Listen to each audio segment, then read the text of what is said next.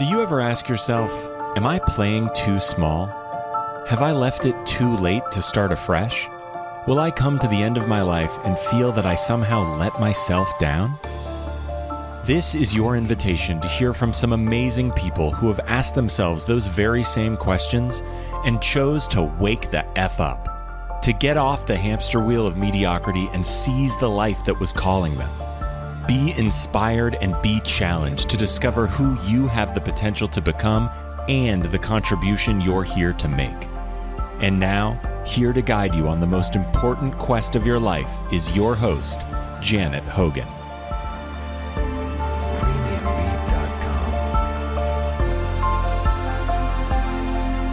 My next guest is whip smart, and at just 33 has chalked up more runs on his success board than most high flyers twice his age. Perhaps it's to do with his eclectic upbringing. Born in Hong Kong, raised in London, and now living between LA and New York, this citizen of the universe was a rising star on Wall Street at a time when it seemed there was no intersection between profit and purpose, when being socially conscious was something you never dared admit to, who managed to save his soul by escaping the epicenter of successdom to chart his own path. And now, to hear how it's been going for him, let me introduce you to Dominic Kalms. Dom, welcome to Wake the F Up. Thank you very much. It's a pleasure to be with you. Thanks for having me on. Well, that's my absolute pleasure. And I want to cut to the chase. What was so wrong with Wall Street that you decided to leave it at just 22? You know, give us your fly on the Wall Street, pardon the pun, insider's view. Yeah, no, absolutely. It's a great question. I never intended to end up on Wall Street. I went to school in New York City. I did university and graduate studies in New York at NYU and Columbia University. And, you know, these schools are feeder schools to Wall Street. So what ended up happening is when I graduated a year early from my undergraduate school. And everybody was like, well, go to work for Wall Street. And I was like, I'm not so sure I want to do that, but okay, that sounds right. So I ended up at Citibank Smith Barney, and I really didn't like it. So I decided that, okay, I'm going to pursue higher education. So I ended up going to Columbia University and getting a master's degree. And as I was matriculating out of my master's degree program, I had the same dilemma. I was like, well, now what? And everyone was like, go to Wall Street. So I was like, okay. So I ended up at HSBC doing asset management for brick markets, Brazil, Russia, India, China, when that was a big hot topic.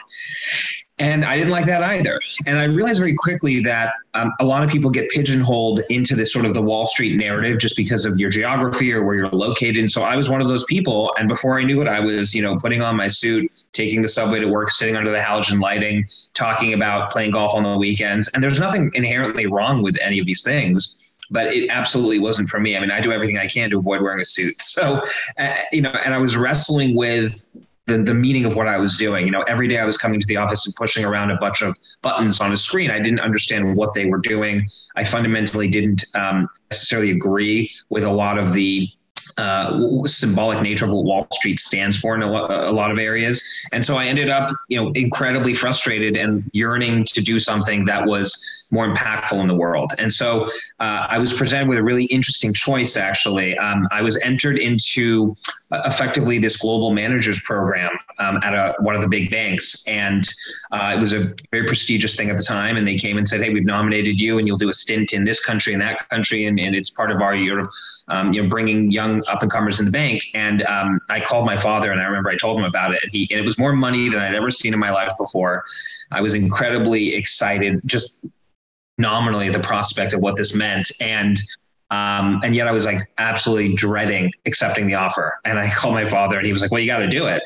And I was like, yeah, no, I know. And I took every ounce of my self-control, so to speak, to come back and I said, I can't do it. I'm sorry. And I ended up taking a job after that literally paid me almost minimum wage. I became a writer at a think tank. Talk about, a job where there's no love lost. So it was fascinating. I loved the work that I was doing. And then I eventually made my way into international politics and diplomacy from there. But, extraordinary opportunity. And I think I made the right decision. So for me, that was the journey, into Wall Street and very quickly out of Wall Street. Yeah.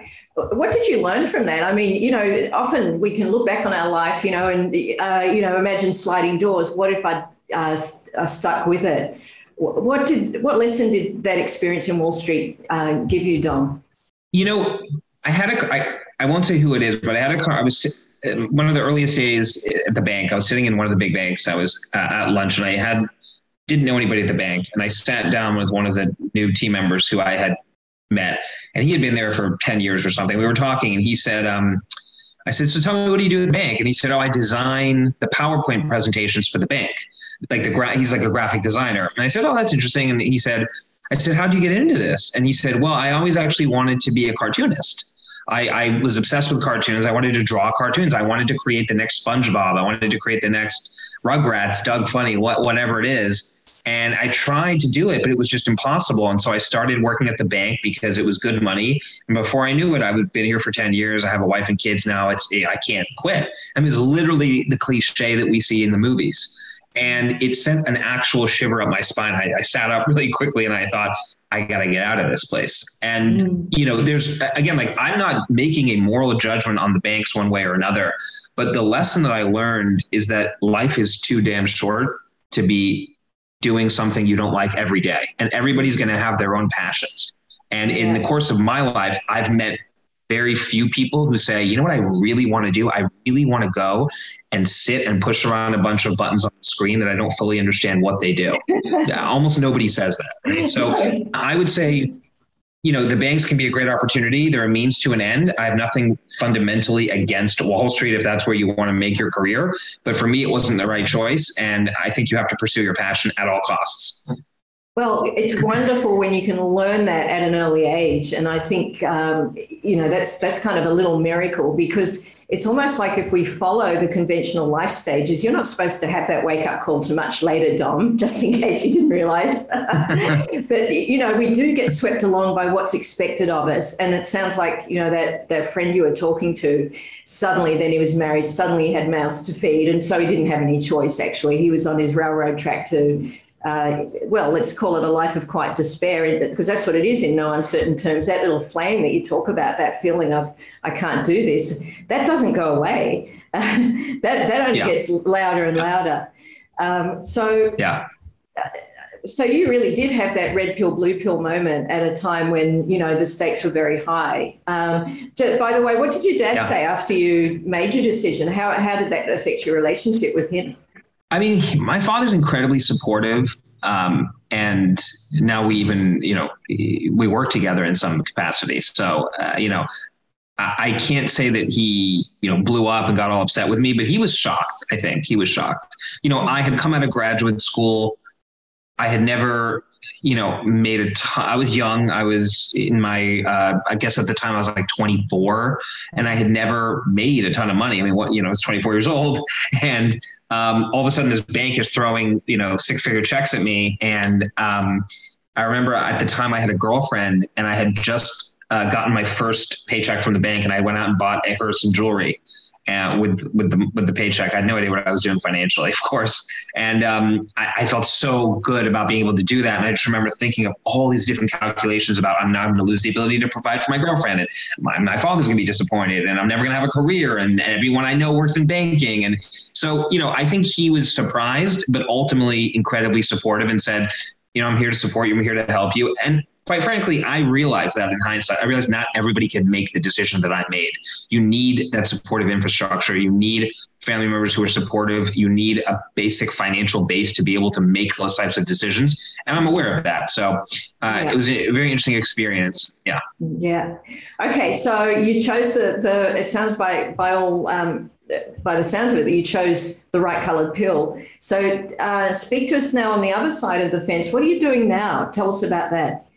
Yeah. So I spent a while in international affairs, working on Capitol Hill and United Nations. Fascinating experience in both places. Really got to see how diplomacy and politics work. And then I eventually decided that, you know, what I was passionate about was the intersection of profit and purpose. You know, I was presented with a very clear binary when I graduated from graduate school. It was like, go be a do-gooder, make very little money, but go and save the world, you know, and work in a nonprofit, or, you know, sell your soul and be a capitalist, but you can make a lot of money.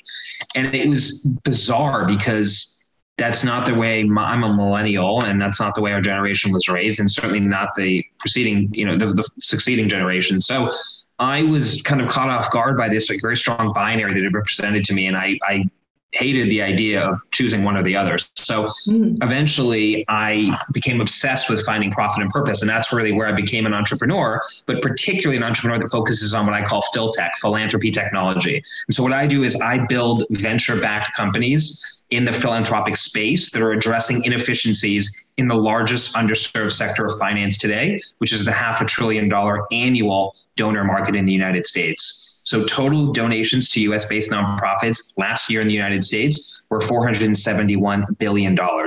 1 out of 10 Americans work for a nonprofit. 72% of Americans donate to a nonprofit. The philanthropic industry accounts for about 2.5% of US GDP. The nonprofits hold over $3.5 trillion worth of assets. It is a massive, massive, massive industry. And it is horrible inefficiencies. The industry is completely inefficient because the large companies, large FinTech companies and VCs hear the word nonprofit and they take it literally. Well, the reality is if you perform a service in any market and you perform it well, you can make a tremendous amount of profit and you can do good in the world. There's a positive externality for what you're doing. And I think there's nothing better than that. So I've devoted the last almost 10 years of my life and my career, and I'll devote the rest of my career to finding inefficiencies in this marketplace and using technology to fix those inefficiencies at the same time returning capital to our investors. And so I'm currently on my third venture. It's a company called UPledge. And, I can't get into too much detail because we're not live yet, but basically we have created the first ever proprietary philanthropic credit product, which allows people to essentially donate to nonprofits on credit without coming out of pocket any cash at the point of donation. And the nonprofit still receives the funds and the donor gets the gross tax deductible receipt up front. So it's extremely unique. Again, it's a venture-backed company. We're backed by, some of the major VCs and investors in the FinTech world. We have an incredible opportunity to unlock billions and billions of dollars of additional liquidity without stressing the donor's checkbook. And that liquidity ultimately means more impact, it means more money to more nonprofits to do more good in the world. So it's an incredibly impactful product. Yeah, I'm just thinking about that term. That just sounds so exciting, and it sounds like you're solving a major problem to open up more funds to come through. But that term nonprofit, it's really an accounting term, isn't it? You really need a consumer term, don't you? I mean, I wonder if it needs a rebrand, like purposeful profit or something. This is a purposeful profit company. It has a bad connotation. Yeah, it has a bad connotation. Yeah. Absolutely agree. I mean, yeah. And the language, I agree, it's kind of been typecast by do-gooders who have no money sense, and that's not what you want to get across, So, maybe you can instigate, this is the marketing person speaking here, Dom, maybe you can instigate a bit of a brand change so that the whole perception of the space, or it's even almost like a new space, but it's the same thing, but with a that'd be great. Yeah. Well, I think that's because people, you're talking to... I'm just thinking my own generation. I'm a baby boomer, and to some degree, we've been told, we created the problem. I don't agree with that. I think the problem's been in the making since the Industrial Revolution. It's been, it's a pot that's been slowly boiling. It's very close to coming to the boil now.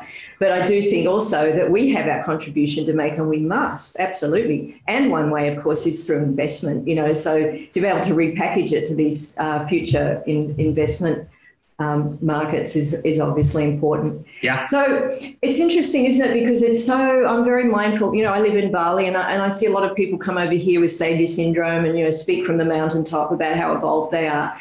And when we start talking about the moral space or even the word purpose, it's, a lot of people get triggered by that.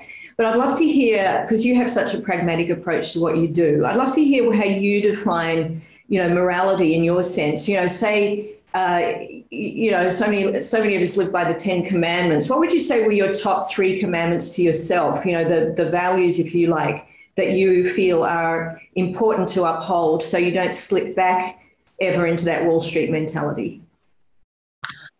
Well, to be very pragmatic, Edward Carr, the theorist, said morality is the product of power.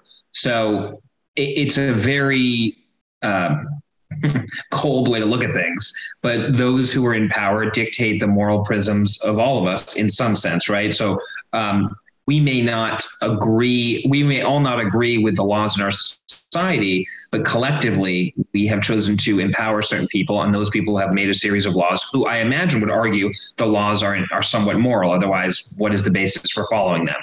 I don't know, so I think at its most basic sense, that is true.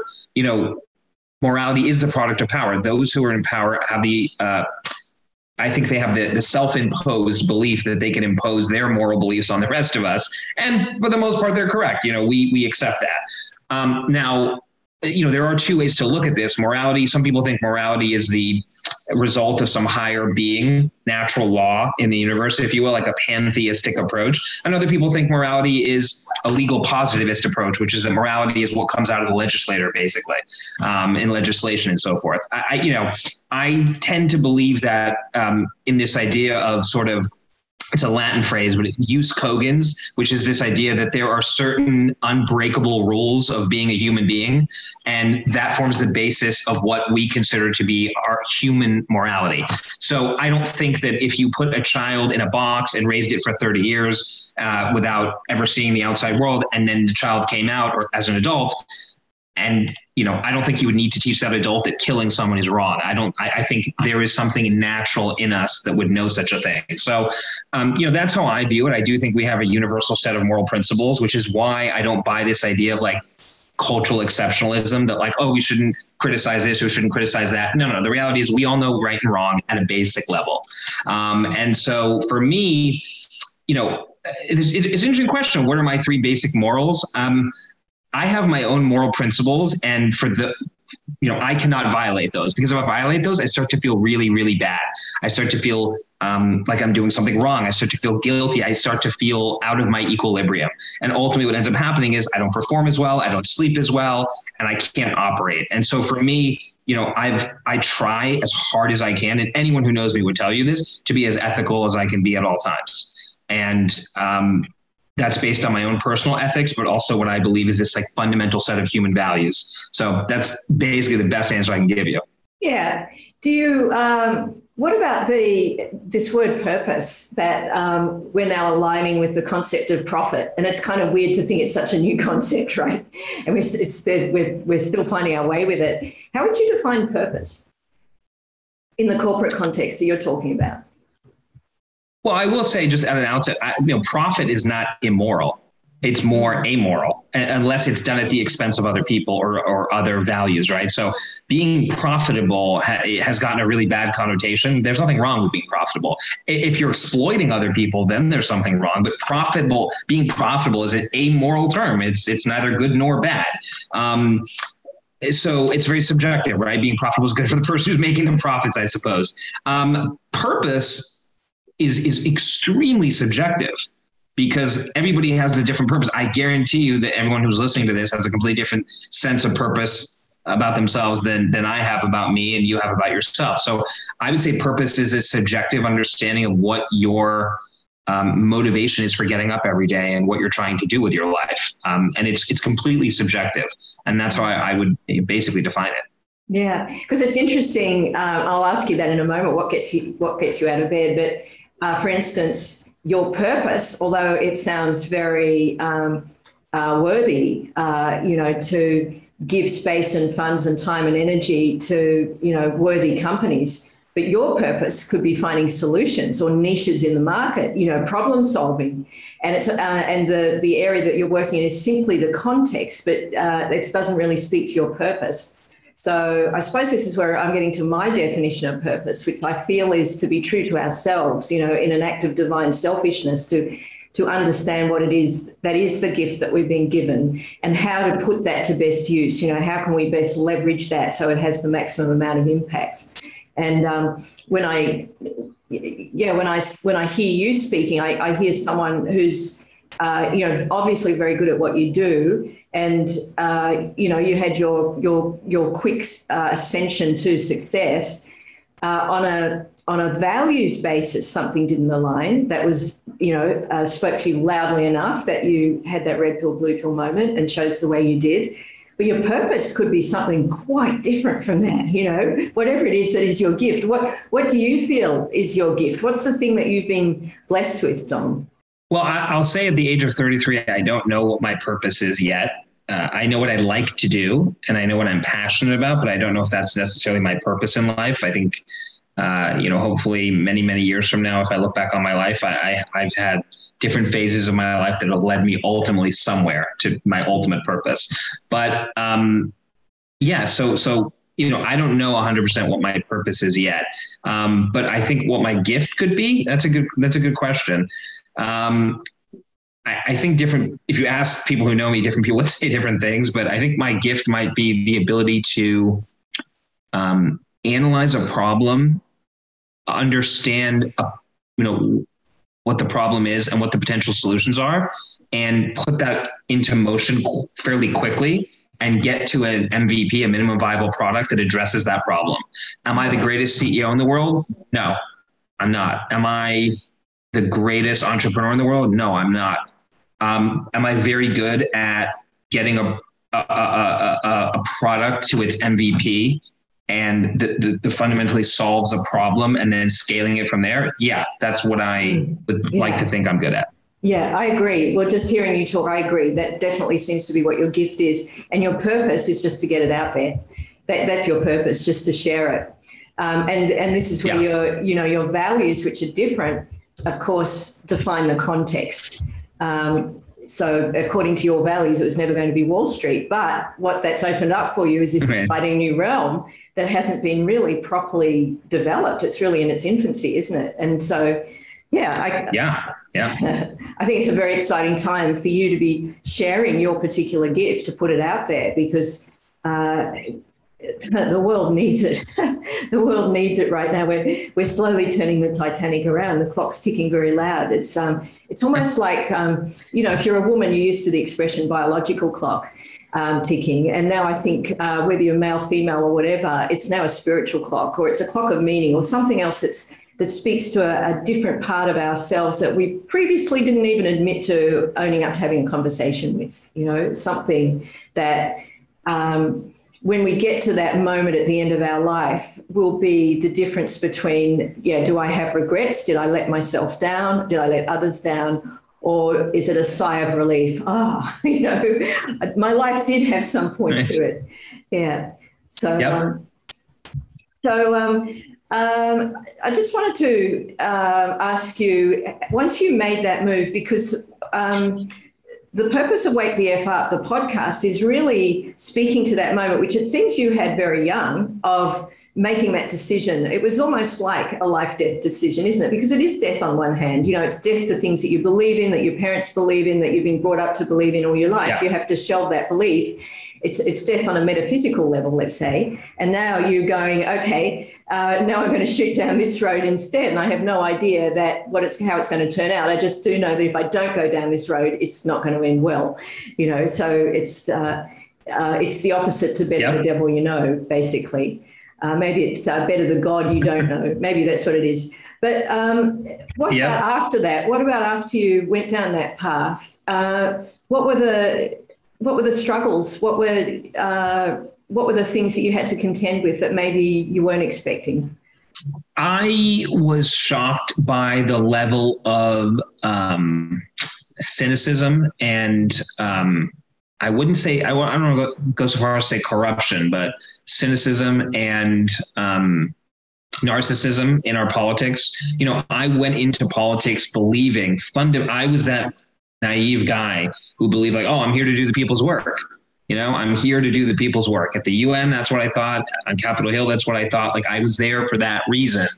And although I was there for a brief time, I saw the reality of what it really means to be in politics in America. And it's extremely depressing. The people, running this country by and large are not in it for the right reasons, a lot of them.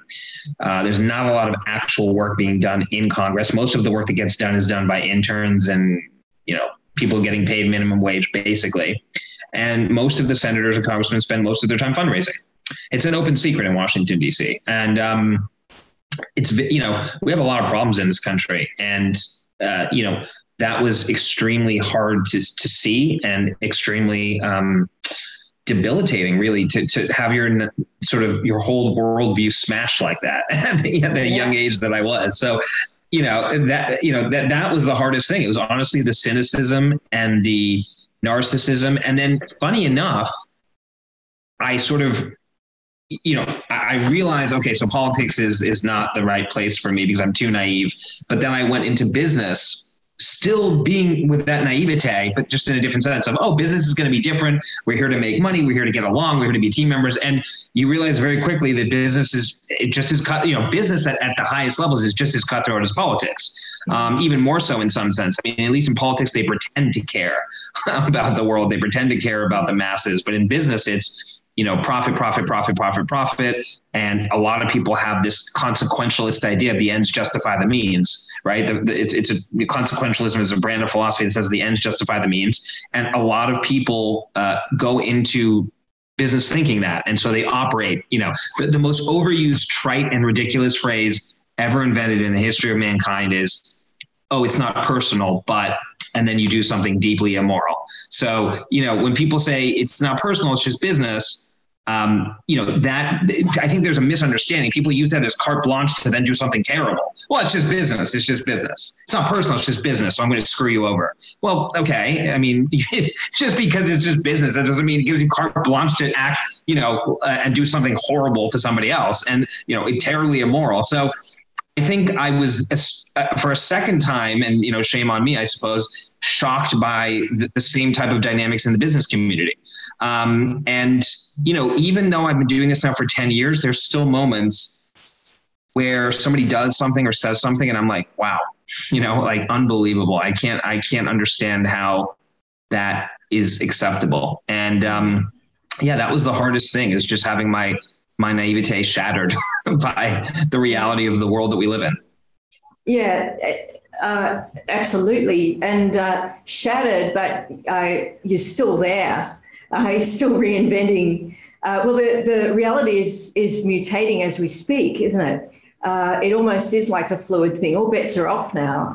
Everyone goes, the system's broken. Even the most conservative person will say that, that things are changing, whether we like it or not. What scares you most about the world, Dom? At the age, you're 33 now, right?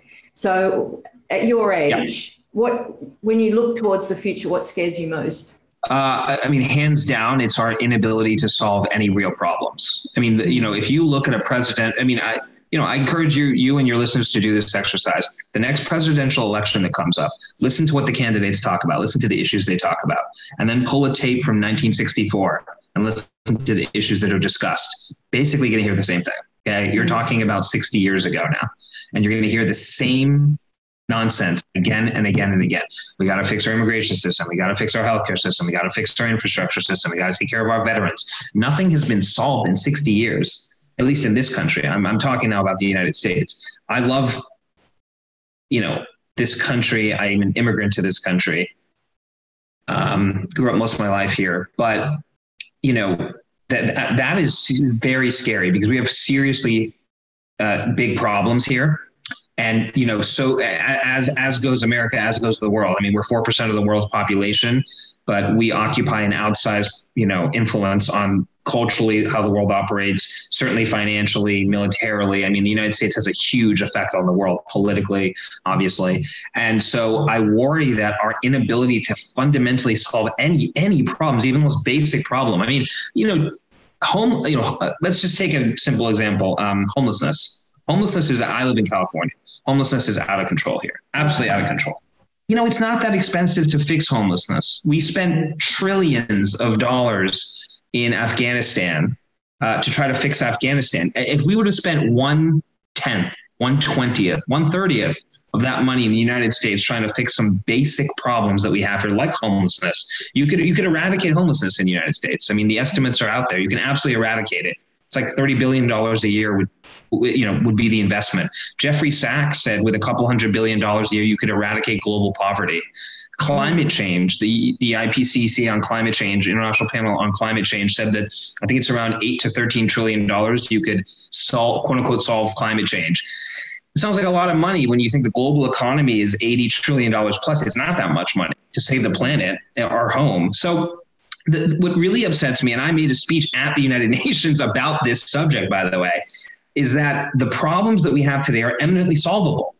We know how to solve them. It's not some secret sauce that we can't solve. We just don't do it. We just don't do it. And it really upsets me. Yeah. And we talk about, we say, oh, that's a capitalistic system. It's broken. It's actually not. Capitalism is a good way to make profit, right?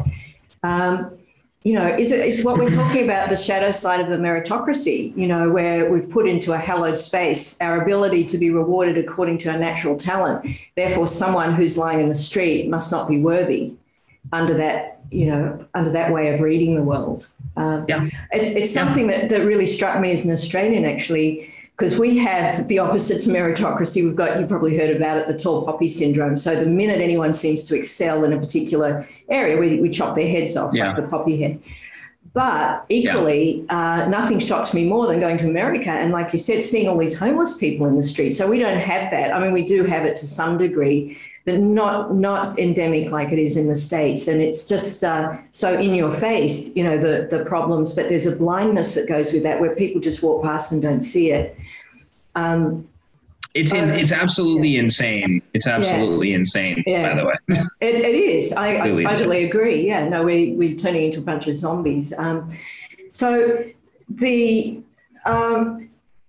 interesting because the point you've raised is that the problems are not the problem. No, they're not at all. No, the problems are not the problem, nor is our inability to solve them. It's our lack of will to solve them that is the problem. And it's a lack of will, and it's also a misalignment of incentives. And it's a misalignment of incentives. It's a lack of will, and it's that society is really not set up to solve all the problems because a lot of people make a lot of money off the problems being there. It's the idea of, let's just take a pharmaceutical company, for example. Let's just, I'm going to not name a specific one, but, their calculation is, does it make sense to cure this disease? Okay. Or does it make sense to treat this disease where we can make, $10 billion a year for the rest of our lives treating this disease? Well, I mean, if you're just thinking purely of the profits, it makes much more sense to treat the disease, much more sense. Now, I'm not a conspiracy theorist. I don't believe that, there's cures out there for all these terrible diseases and there's, men in white, black coats sitting in a room and hatching these evil plans. I don't believe that. But if you're talking about the incentive structure, the incentives are misaligned. And it's the same thing with politics. I mean, people who actually solve problems don't get elected to government because if the people that are going to go on cable news and call their enemies idiots and assholes and all the other things that they say and going to get ratings on the cable news agency, channels, and then they get, elected because they get name brand recognition and so forth. So the system is just not really aligned to actually solve the problems. That's the reality. And I don't know if there's a fix for it, but it's very depressing. Okay. It is right now. Yeah. If we look at the lack of wanting to change the problem, that lack of will, because it works against the very nature of why we're here, which is to make money. This, I'm talking about the old credo, which seems to be going through a bit of a metamorphosis right now. But let's talk generationally. That was definitely our credo. The more money I make, the happier I'll be. And the harder I work, the more money I make, the happier I'll be. Never mind that we're working at something that we hate, that is an absolute sacrifice, nose to grindstone. That was seen as worthy. Okay, those values sucked. We know that. We know that doesn't work. What's encouraging is how recently those values were our prime values, and already you can see them shifting. So that's the baby boomer mindset. Then we have the millennial mindset, and you're a millennial, and you're seeing, that there's got to be a better way. You understand that system was broken, and so many millennials suffered firsthand, probably my children included, because the parents were always working and buying them things to make up for the love that wasn't being showered every day. I'm not getting into a self guilt rave here, by the way, but these are real things. This is kind of how we live. These are our values. What do you think about the next generation coming through, the Gen Zs? Do you think that their desire to change the world is the idealism of youth, or do you think it's possible that a generation could actually have, at their very heart, their very core, different values that will create the will to solve these problems that you've just identified? Oh, I definitely think you can have different values. I mean, generationally, clearly that's the case. I mean, millennials have very different values than the generation that preceded them. And if you've ever talked to someone from the, Gen Z, it's like talking to someone from another planet sometimes. So, yes, and I'm not even, I'm 33, and when I have conversations with an 18-year-old, I mean, literally, sometimes I don't understand what they're talking about. And it's not like I'm 40 years older than them. I'm, 12, 15 years older than them. So, so I do definitely think that I don't think it's, look, I mean, everybody is idealistic when they're young until they grow up and they see how cold the world really can be, and how pragmatic the world really is. It's very different than what you're taught in school. But I definitely think that generationally you can have different values. The question is, and this is what Barack Obama said, how much of it is keyboard activism versus real activism? So, sending out a bunch of tweets calling whoever, Donald Trump, an asshole is not brave. It's not, it's not brave, regardless of what you think of Trump. So, the question is, can you organize a political, social, cultural movement to actually make progress in the areas that need to be made, need to be changed, whatever they may be? I'm not making a political argument. I'm saying we all agree, no matter where you are on the political spectrum, that the world is a mess right now. And things seem to be getting worse in a lot of areas. And there needs to be some sort of systematic change to the way that we govern ourselves, govern our lives, govern our societies, use the world's resources. And the question is, I hope my idealistic side would say, I hope the activism that we see in the digital community translates into real activism, because it needs to translate into real activism. Now, is that going to happen? I don't know. Nobody knows. And anyone who tells you they do is full of it. So I don't know. Nobody knows, but one can hope. And I think we see some encouraging signs. Yeah. That's kind of where I net out. Me too. As a parent, I see it in my children, and I do see it close up. And I do see real, obviously not everyone is going to be an active person. They might just be advocates for change, but they might be people who just are on the keyboard. But that kind of speaks to human personality too, doesn't it?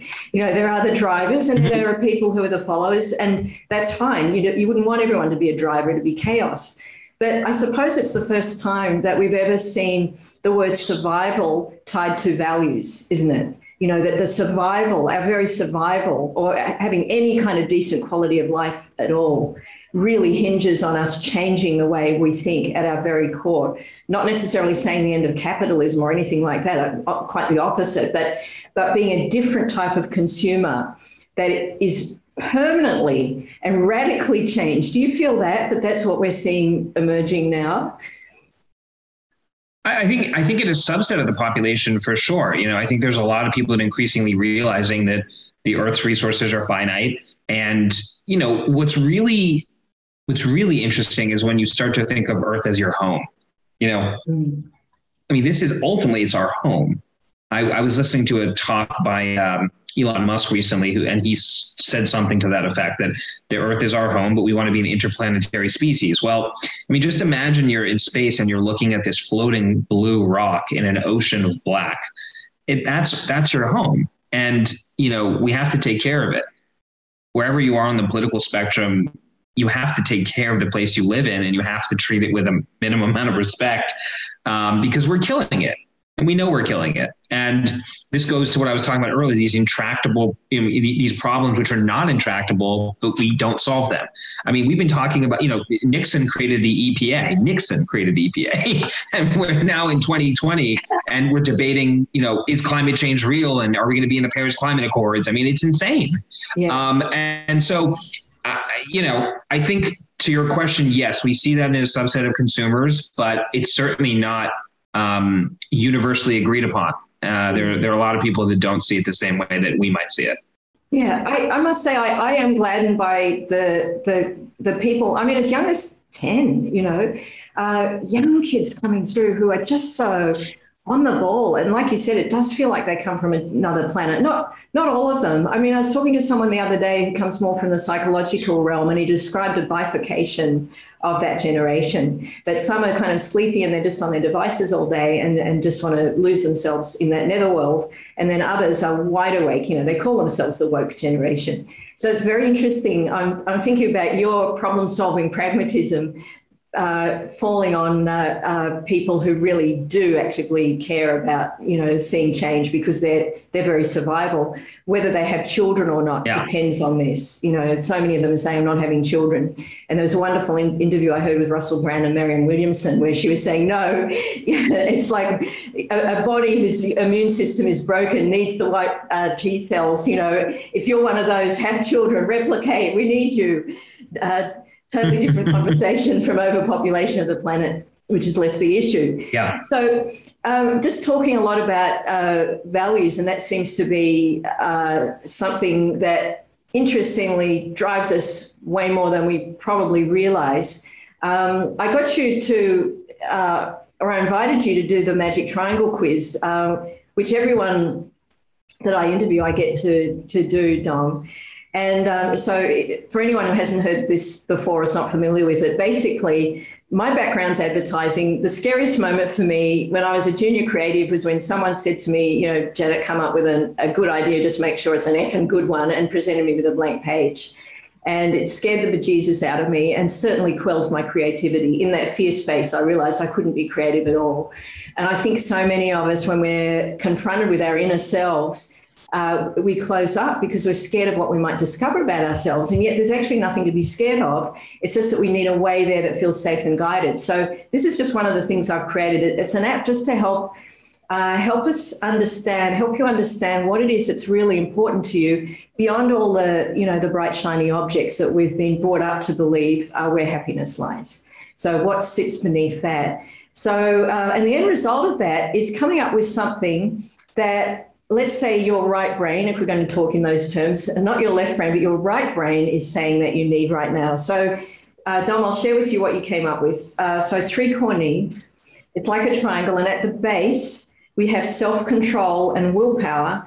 And then at the top, we have mindfulness. So according to the triangle, basically, mindfulness is like the cream that's floated to the top of the milk. It's the thing that's most important to you. Before we get to that, Dom, what I'd like to do is ask you about the other 2 core needs. Let's start with self-control. And I'll just say, too, that, hundreds and hundreds of people have gone through this. I've never seen the same combination twice. It's very interesting. So in a sense, this is a little bit like I might say it's a bit of a spiritual thumbprint. Let's call it that. So let's start with self-control. Tell me about self-control and why that came up as one of your core needs. Yeah, I think if you look at any form of progress, whether it's completing a marathon, losing 50 pounds, quitting smoking, whatever it might be, it basically comes down to the same fundamental principle, which is that you need self-control to push off the immediate pleasure for the long-term gain. I mean, any successful person, that is fundamentally the difference between a successful person and a quote unquote unsuccessful person, depending on how you define that term. But taking the conventional definition, that is what it boils down to. There are 2 people, John and Davy. David comes home and he grabs the chocolate because it tastes good, and he sits on his couch and he watches his favorite television show. Okay, that's fine. He's getting that immediate pleasure right away. The chips, the food, the chocolate, and the television. John comes home and he says, I want that food. I want to watch my favorite TV show, but I'm going to get on the, whatever it is. I'm going to go read a book. I'm going to watch a documentary. I'm going to go to the gym. I'm going to go do my work, whatever it might be. So you're pushing off the immediate pleasure for the longer term gains. Now, at the end of the day, you repeat this exercise hundreds and hundreds of times. Eventually, David's going to be overweight, sick, ill, because he's doing this every day. John is, if he continues to push it off, he's going to be, happier, fitter, healthier, more knowledgeable, whatever it might be. So, and it all boils down to self-control. Everything we do in life is try to hack self-control. Everything that we aspire to, everything that we do is always about self-control. And so I think we all want more self-control. I'm willing to put it out there and say I do. And that's what it goes down to. It's pushing off that immediate id, to the Freudian term, that immediate pleasure principle for the long-term gains. And if you sacrifice the immediate pleasure and you push that off, you ultimately get the greater pleasure in the long run, which is health, happiness, success, whatever it might be. So that's why I put it down. Yeah. Okay. Thanks for that. And you mentioned being able to say no to the idiot pleasures. What do your idiot pleasures tend to be?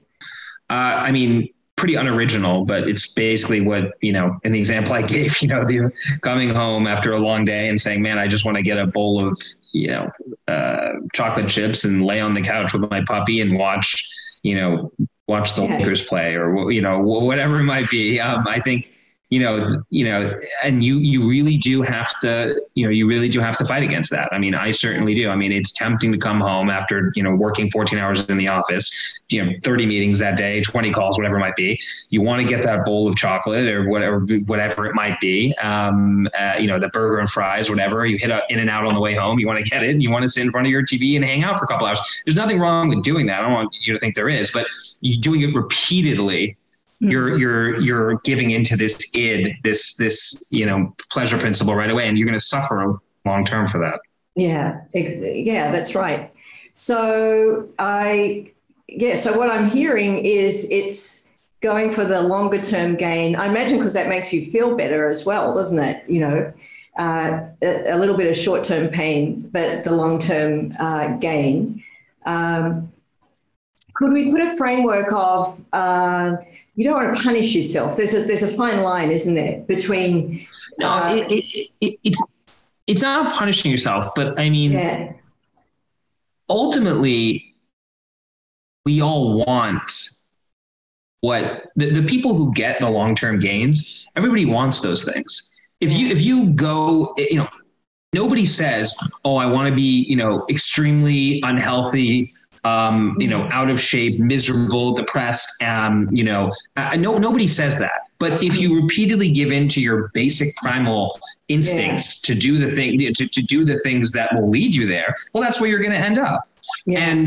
And this is true for everybody. And so it's not about punishing yourself. I mean, sure, I sit on the couch sometimes and I watch the Lakers. Like, of course, everybody, relaxes, and I relax as much as the next. Well, I don't relax that much, but I in theory I do. So the point is that, it's not about punishing yourself at all. I don't think there's anything, I don't want to be sanctimonious. I don't think there's anything virtuous about punishing yourself. But but I do think that putting off the immediate gains for the long-term goals are ultimately what will make someone quote unquote successful. Yeah, that's right. And also, if you're really, doing what you are passionate about, I know that I used to fall into the self-soothing space, after a day of sacrifice, it'd be a glass of wine or 3 at the end of the day. And that was, if I'd been more aware at the time, I would have questioned, why am I doing that? What am I trying to numb myself from? So, okay. So thanks for that, Dom. So self-control is one of the legs, if you like, at the bottom of the triangle. Now, willpower, tell me about that. And how is willpower different from self-control? I'm interested in that one. And what does willpower mean to you? Well, they are brothers and sisters conceptually, but willpower is a little bit different because, I read this interesting book about this concept of willpower depletion, which is very interesting. So if you use willpower in one area, you actually deplete it in another area. It's very fascinating. So they ran this study with dogs where they would bring a dog in and they would put food in front of the dog and they would tell the dog he can't eat the food, basically. And they would bring another dog in and they'd let the dog go and have the food, right? And so one dog was exercising all this willpower to not eat this food and the other dog was allowed to eat the food. And then they gave the dog a series of commands: sit, get down, stay, roll over. And the dog that, had to exercise that willpower wasn't completing the tasks. And they've replicated this with humans and so forth. So the willpower depletion is a real thing where if you exercise every single day, you probably are not going to be putting in the long hours at the office, and vice versa. If you're burning the midnight oil at the office, you're probably not hitting the gym afterwards. So, willpower is in a sense finite. And I'm fascinated by that because if you can figure out a way to balance your willpower just enough optimally in each area, imagine how much progress you could make. So you make just enough progress at work to continue to push your venture forward. You make just enough progress at the gym to continue to hit the goals you want to hit, your health, whatever. It's like a science, actually. And I don't know if you can measure it like that. And maybe it's a fantasy of mine, but I'm fascinated by that concept. So that's why I put willpower down. Yeah, no, I'm fascinated too. It's so different. I'm really interested in it. Okay, thank you for that. And now the next one, of course, is mindfulness, right? Again, that's a word that's got so many different meanings. So tell us what it means to you, why that was the one that rose to the top, Dom. I mean, the best quote one of the best quotes I've ever heard is, wherever you go, there you are. So I think it was John Kabat-Zinn who said it, but I mean, just think about that. Wherever you go, there you are. Very simple, but super interesting if you think about the meaning behind that. We all spend so much of our lives not present. And I know that people who are listening to this are going to say, I've heard this before, but actually think about what that means. Like, how much of your day is spent projecting what you're going to do later in the day or tomorrow or your next call, your next meeting, your next week? And how much of your day is spent thinking about, the past? Oh, I should have done that. I should have done this. I didn't that right. You spend so much of your life in the past and the future. We miss what's happening right here in front of us. Many of us do. And that is super interesting. I'm absolutely a victim to that. I mean, I've literally spent whole days where I'm like on autopilot and I'm like, what did I do today? Just because the whole day I was just meeting, call, and on to the next. And then you realize like, wow, I wasn't present, for anything today.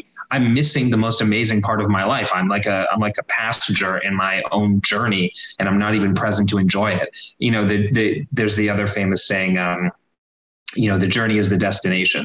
And so I think being mindfulness, for me, is the ability to slow down considerably and intensely focus on the present moment. And it's very hard. It's very, very hard. I mean, try to do it later tonight. Your mind is going to wander. You're going to be like, what am I doing tomorrow? What am I doing later? I should have done that differently earlier today. Very, very difficult. Think about how sad that is. It's hard to live in the present moment.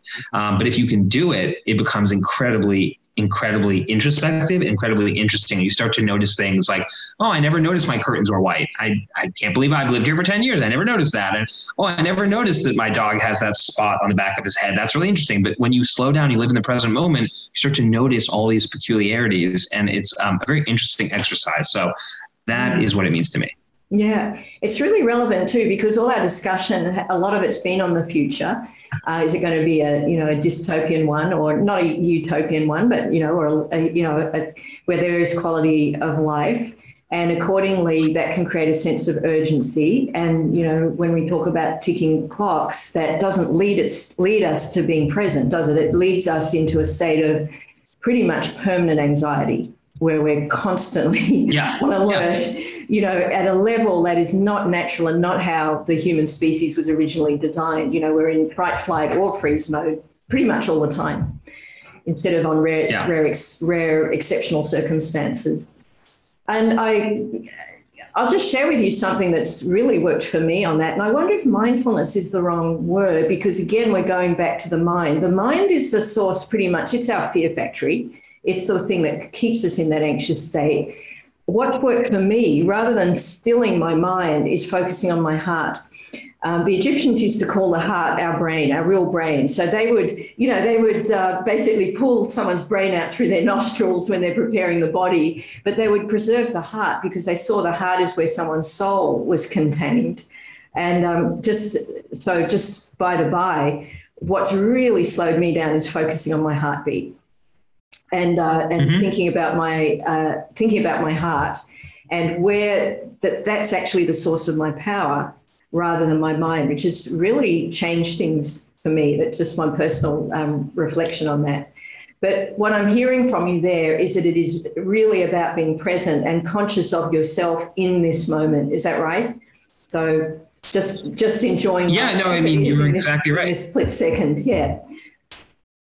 Yeah, no, you're exactly right. I mean, what you said is exactly, I was inarticulate, but, not living in the past and living in the future creates anxiety, because you're constantly living in a state of not being mindful, so to speak. So, I think, that's right. You are an amazing futurist. I mean, that's who you are. So that comes with a price in a way. And that's why mindfulness has come up for you as such an important need, because you are driven to solve problems a problem exists now, the solution lives in the future. So you can't help but take the problem solving, but that's what it could be like. So you have to know that that's almost in your DNA, Dom, and that's okay. You don't want to change that. There's nothing wrong with that. That's who you are. That is actually your gift. But our gift can make big demands of us, that's all. And you absolutely must express your gift because the world needs more people like you.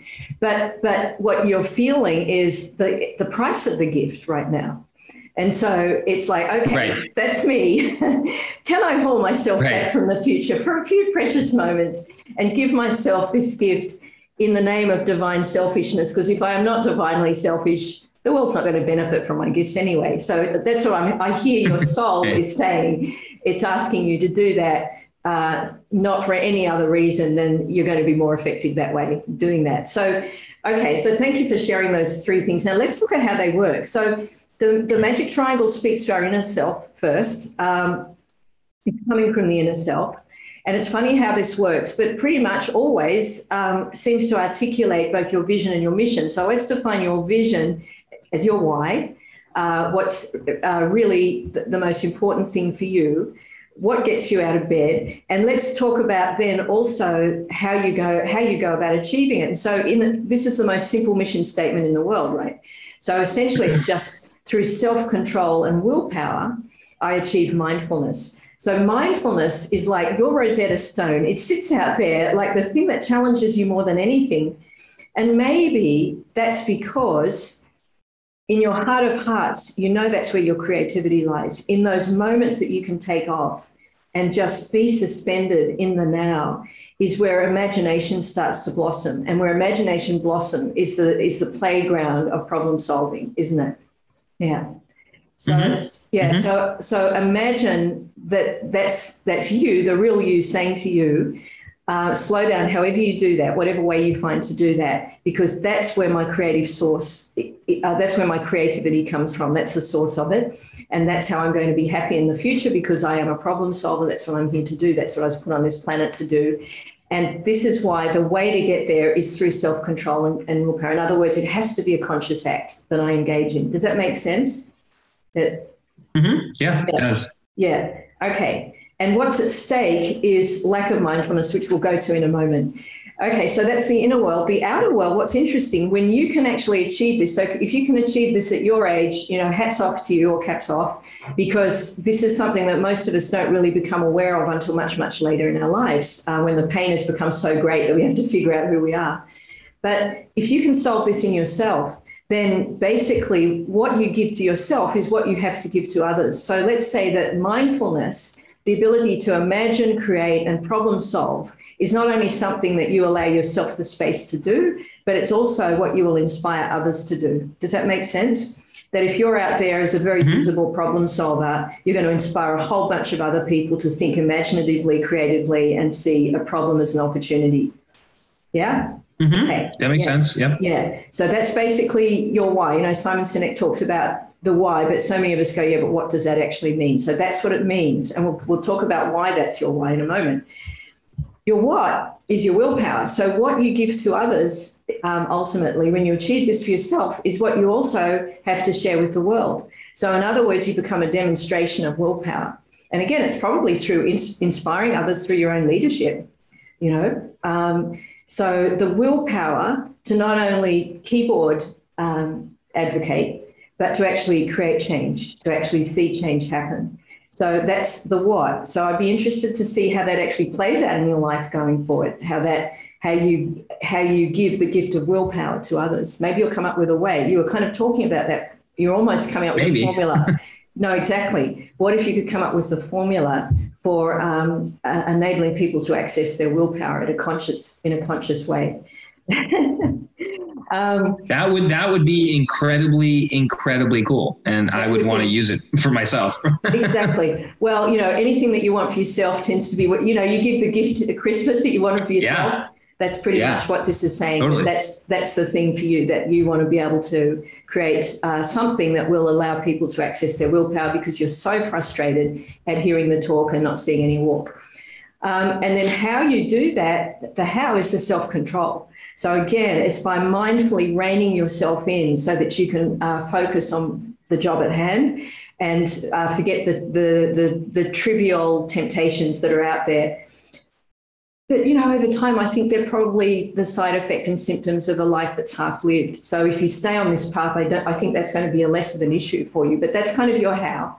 And again, that's something that you can impart on others, how to control yourself so that you don't go and do, there's been a whole generation that's been addicted to video games, for instance. That's the pain. That's the pain that society's feeling right now. You're the problem solver that solves the pain. You're the emotional doctor out there going, okay, self-control's an issue. We've seen how devastating it's been for a whole generation, turning them into zombies. This is what we're going to do about it. And you could actually come up with something that solves that. Does that make sense?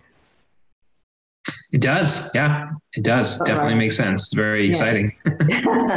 Yeah. So we're just going to do one more exercise here to safeguard what you have, because the reason that these are needs is because they're partly outside of you right now. In other words, it's not something that you're aiming towards, not something that you embody, but they will ultimately become your values. They'll be your highest values. They'll be what you stand for. So living a life of integrity is staying true to these core needs and fulfilling them. So the one thing that we have to look at is what could actually sabotage you in achieving these core needs. And we could do this exercise on all three, but we'll just do it on the first one, willpower, because that's the one that sits at the top of the triangle. And so I want you just to imagine that willpower sits out on your right-hand side, not willpower, sorry, mindfulness sits out on your right-hand side as the North Star, as the thing that is so important to you. And let's say it's because it is that space where you are problem solving that allows you just that extra 10 minutes that you might spend in that space, being fully present. Wherever you go, there you are. That's the space of creativity and imagination and problem solving. So that is really your lifeblood, right? That's what you want. You didn't get that in Wall Street. You were just hitting keyboards. Okay, now flip 180 degrees, because what we want to look at is what is the lack that created the need for mindfulness. Okay, so in the same way that a long cold winter creates a thirst for summer, so you have the thirst for mindfulness, but what created that thirst in the first place? So if you go 180 degrees to your left-hand side and you look at, well, what's the opposite to mindfulness? What word comes up for you, Dom? Kind of anarchy. I might say anarchy. Yeah, as in a personal anarchy, like an internal anarchy? Yes, like a system of sort of organized chaos. Okay. Yeah. Excellent. Okay. And what's so bad about that? I think a lot of people exist in that state, where you are living your life on kind of a little bit on autopilot, and not really thinking about the things you're doing or not doing. And it's kind of like just a chaotic existence in your head. And then when you can really focus on the present moment and be introspective and think, why am I the way I am? Why is this the way it is? You start to really get some interesting answers. So, that's how I would define it. Mm-hmm. Okay. So you're with that state of inner anarchy, you're not really able to problem solve the same way as you could when you're in a state of mindfulness. Is that right? And a lot of people live in that state. I think you're just unaware. It's random. Unaware. Okay. Unaware. And what's so bad? What's so bad about being unaware? Well, there's a well-known saying that ignorance is bliss. And yet, I imagine if I lined up 10 people and asked them something really bad is about to happen tomorrow, would you want me to tell you about it right now? I bet you 9 out of 10 people would say yes, even though ignorance really is bliss. I mean, those people could go home not knowing what's going to happen. And so they're in a state of ignorant blissfulness, but we all secretly want to know what's about to happen, even if it's terrible. We want to know. And so I think being unaware is a state of blissful ignorance, but I don't think we really want that. And I really think that if you did the exercise I just said, I think most people would say, no, I want to know what's happening. Tell me about this bad thing that's about to happen. I want to know. So I think we do want to know. And I think living in a blissful ignorance is fun in the short term and not fun in the long term. Yeah. So thank you for that. And what would happen then, therefore, if you didn't know what was around the corner, what the future held? What would be so bad about that? Yeah, I mean, I think you would live in this blissfully ignorant state which I think is pleasant to an extent, but I think human beings have a need and a innate curiosity to explore and understand and look at our species, look at the evolution of our species going back, 250,000 years to the first Homo sapiens to where we are today. I mean, we're about to be on Mars. So, we collectively have this human interest in exploring, learning, understanding. And I think being in a state of blissful ignorance is only doable in the short term. I mean, even if you are taking a biblical lens to this, right? Adam bites the apple, right? And all of a sudden is aware that he's naked in the Garden of Eden and is aware that of the world in its present self. So he's in that blissfully ignorant state. He has this yearning to take this apple. He's tricked, right, by the snake. He takes the apple, and then all of a sudden he sees the world as it is. So, going back to any parable, going back to the evolution of our species, clearly there's a theme here. We want to know. We want to explore. We want to understand. We have the curiosity. We want to know. So, yeah, you can be blissfully ignorant, and that'll take you only so far until eventually, you're really going to want to seek out something more than that. Yeah, absolutely. And for you, what's so scary, Dom, about not knowing? It just creates an unease, when you don't know. I mean, very few times in life is it beneficial to not know something. Very few times. If you really, try to challenge yourself to think, when would it be beneficial for me not to know something?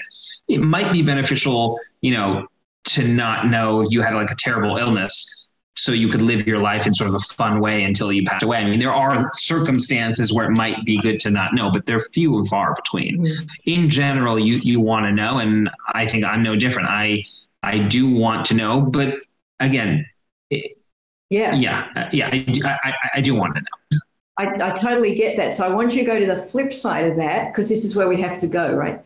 This is the scary part. This is the fear. We're looking at the fear that sits behind being unaware. What is scary or what's bad about being unaware? What might happen about not knowing? What could happen to you? I mean, everything from a minor inconvenience to something, you could lose your life. Mm-hmm. So you pay the ultimate price. Yeah. Okay. All right. So excellent. So we've gone from mindfulness on the one hand to basically fear of death on the other, right? So what we need to know when we have a core need is it's driven by a core fear. And we have to know what that fear is in order to preserve the core need, to make it happen. Because if we run away from our fear, the old story, whatever you run away from comes to greet you. And so that's the insight, if you like, that fear of annihilation, or however you want to call it, fear of death, sits behind that need for mindfulness. Does that make sense? So let's say need for mindfulness might be you at your most alive, at your most present, where you are you. And behind that is that fear of the void, of nihilism, of death, of not being here anymore. Does that make sense? Yeah, it does. And I suspect most people have that fear in some sense. I mean, I don't think about it on a daily basis, obviously, but I think conceptually everybody has some level of that fear, not being here, so to speak. Yeah, that definitely. Yeah. Well, we have different fears and they tend to be primal. So let's just say there are 3 primal fears. One is rejection. So that's a big, big fear, very common. I'm not loved, I'm not wanted. One is scarcity, not having enough, and that can certainly lead to death. And the other one is not being safe, around safety. So these are primal fears that have come through our system, epigenetically, being passed on through the generations. So the key here is understanding what the fear is, and then the thing that's triggering that fear, the story, whatever that story is. That's not for this podcast, but that's the journey to find out what the negative narrative, or what I call the core destructive belief, because I believe, or I have evidence to prove that there is just one story that underpins all our limiting beliefs. If we can bring that to the surface, then we can tame that fear. So thank you for taking part in that exercise. Did you find that interesting? Did you get something of value from that? What did you learn from that, Dom? Yeah, no, it was very interesting. I liked, it forced you to, pick the 3 aspirational values that you want more of in your life. And I thought that was a good exercise in, narrowing it down and being able to make those hard choices. Oftentimes we're not forced to pick. And we were, in this instance, I was forced to, I think we started with 15 and then 7 and then 3.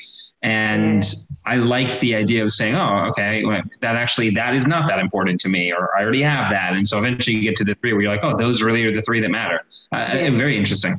Yeah. Well, if you like, in a way, metaphysically, at least, if death is working in Wall Street, it is a life or death choice for you. And that really staying in that space of creativity and problem solving is the essence of you. And that's where you just need to focus. So creating the environment around your day-to-day living that allows you to do, or you just make that happen, because that's your big driver. And also the world needs you, and the world needs people like you to be the pragmatists who are going out there leading the charge, going, this sucks, this is broken, we need to do something about it.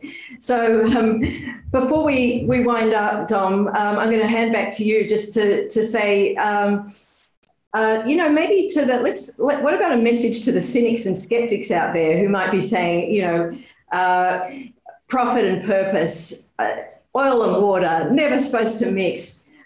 What would you like your parting words to those people to be? My parting words would be, you should come out from the rock you've been hiding under the last 10 years, because if you look around you, profit and purpose is literally everywhere. It's the new form of capitalism. It's probably going to save our entire species and our world. There's no reason to be cynical about it at all. I think even the most, I don't want to say evil, but even the most nefarious people on some level can understand profit and purpose at its most basic level.